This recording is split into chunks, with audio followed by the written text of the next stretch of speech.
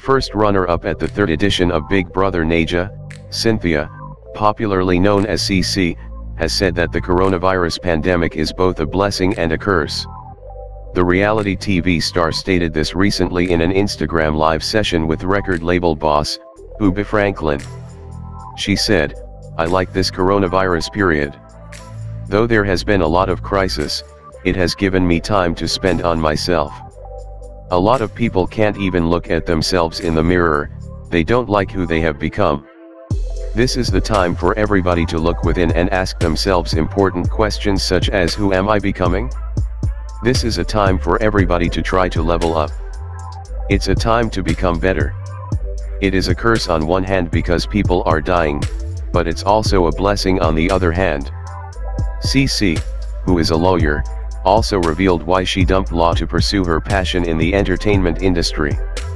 She added, "When I went for Big Brother Naija, I wasn't so sure of what I wanted to do in the entertainment industry.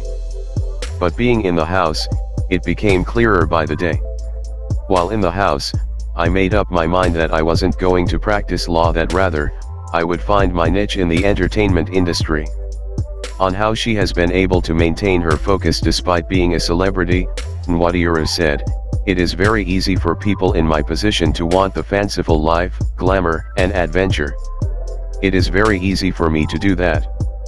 But I try to remain focused because if I want to achieve my goals, I need to make certain sacrifices." Cee-C also noted that her fans started loving her from the Big Brother house when she was still a mess. "I haven't figured out how to reward my fans. Every day, I think about these people.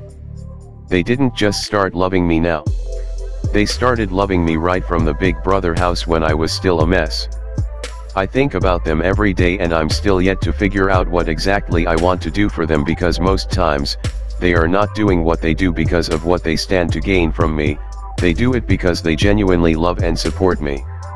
Right now, I am trying to always give them reasons to be proud of me. I'm doing my best to make them proud," she said.